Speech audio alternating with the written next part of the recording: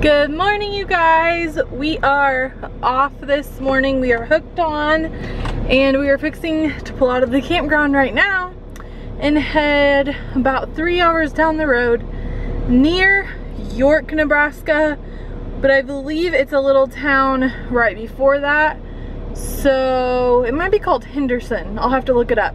Anyways, I'm gonna look that up, get it into the GPS, and get on the road. So, moving day again. We're getting pretty good at this. We're so used to long hauls that these little short trips are really weird, but kind of nice. I asked on one of the full-time RV Facebook pages if the setup of this campground that we were just at was normal, because that guy made me feel crazy whenever I questioned him about it. And I don't think I told you guys all that story. Maybe I'll tell you that later today. But anyways, they were like, oh no, that's, you know, like we wouldn't like that setup either.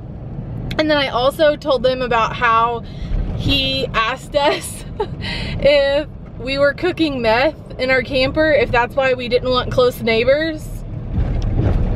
You guys, this is what I talked about on that Periscope I was telling you guys about, but just in case I can't post it, that was like one of the things that really ticked me off about, like, why would he have any reason to say that to us? So anyways, it's probably because we're pipeliners, or he saw a welding truck, I don't know.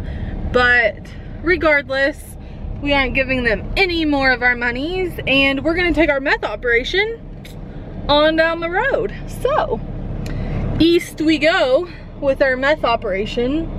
Wish us luck.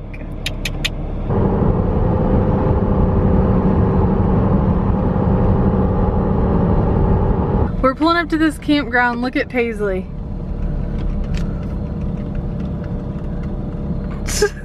She loves it. Are you ready? Yep. Come back.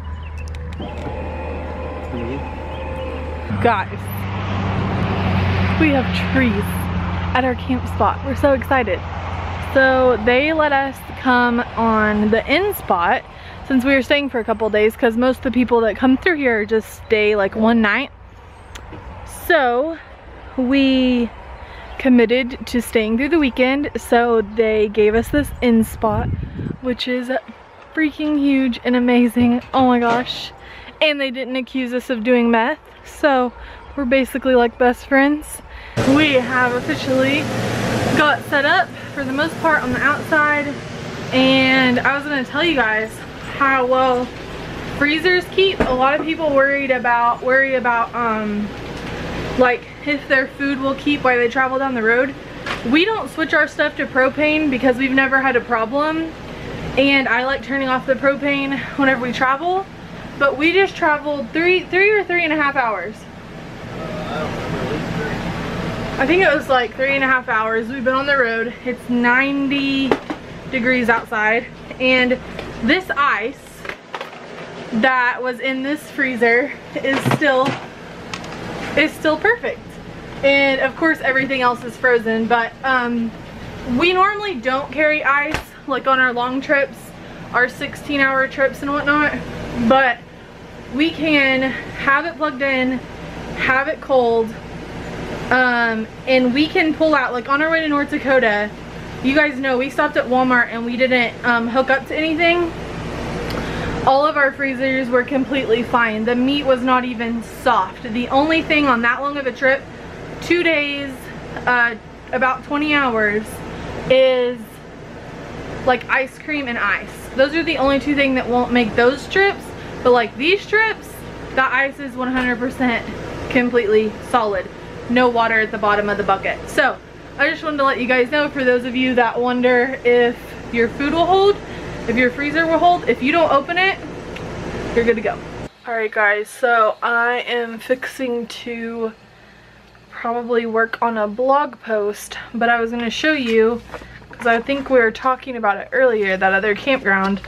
I was going to show you the layout and explain to you kind of like what I was talking to people about on the full-time RVers like Facebook page. So this is the campground layout, and as you can tell, we were down here on 41. So no, were we on 41? 42. I don't know, one of these. But basically we had to pull in like this way. Wait, yeah, he had us pull in this way.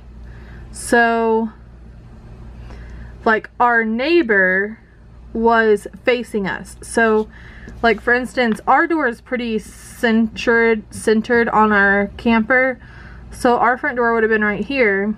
And if they would have had a fifth wheel or travel trailer, it would have been about the same. Or a motorhome, it would have been up here. But regardless, the spot in between, if they would have slides on both sides like we do, was only about 5 foot. So like our awning couldn't have been out. It would have touched their slide. And if they had a slide, it definitely would, they would have, neither one of them would have been able to been out. So it's just a really funky layout.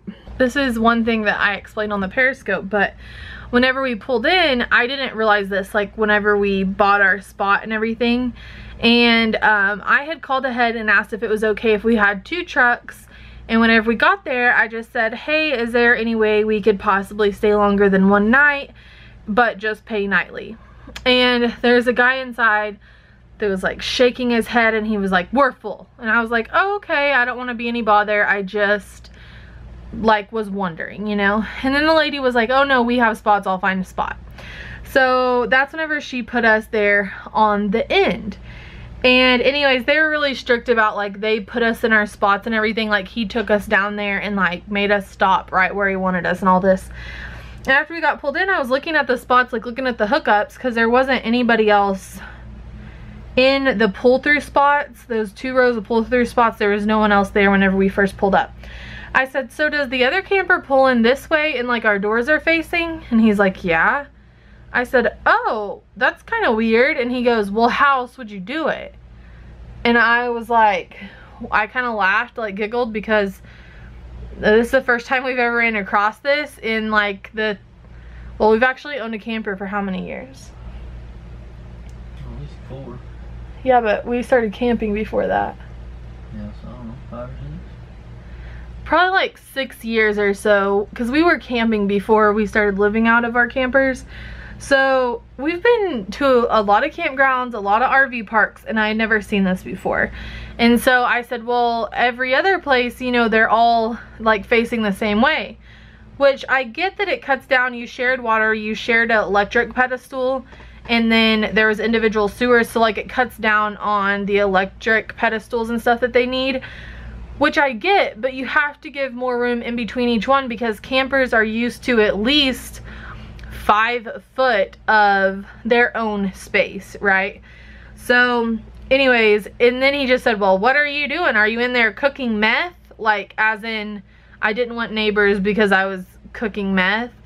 So anyways, that was what I went on Periscope about pipeline discrimination and stuff. We talked about it a little bit on there because they knew we were pipeline. They asked us if we were, and they just like basically didn't like us and clearly kind of accused us of cooking meth. So the joke is now, from now on, whenever we move the camper, we're going to talk about how we're moving our meth operation to wherever we're going. So just so you know, whenever we talk about that, that's what we're talking about. Now that is officially added to my list of things to ask whenever we call ahead to campgrounds is, are the sites facing one another? Because if you don't travel with somebody that you know, that's not going to be the best setup for a lot of us. It does keep you from having a sewer like right in your front yard, but it would be super awkward, especially with only that much space, to be like door to door to somebody you didn't know. So that is ultimately why we looked for another campground and we traveled on east down 80. We are now in Henderson, Nebraska, about 15 minutes from York. And so we've paid here through the weekend. We're gonna hang out here, hopefully go into Lincoln and maybe Omaha and do some things in the next couple of days. Today is going to just be a catch-up day, laundry, blog post, errands if we need to. we have to see if we need to go to Walmart. Paisley. Paisley. Hey. What are you doing?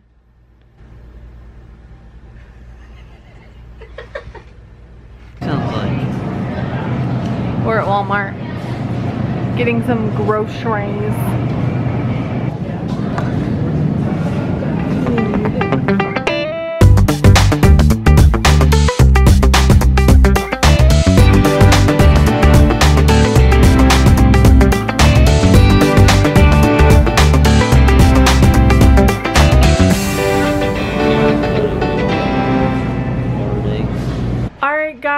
We have come to the end of another day, and I think, oh yeah, the camera actually died whenever we were in Walmart. So that's we went to Walmart, we came home and got our ice chest ready for tomorrow, had dinner, and now we are off to bed. I think we're gonna try to go to the zoo in Omaha tomorrow, so that will be the next vlog. Subscribe by hitting the red button down below if you're interested in hanging out with us more, and we will see you guys next time. Bye guys.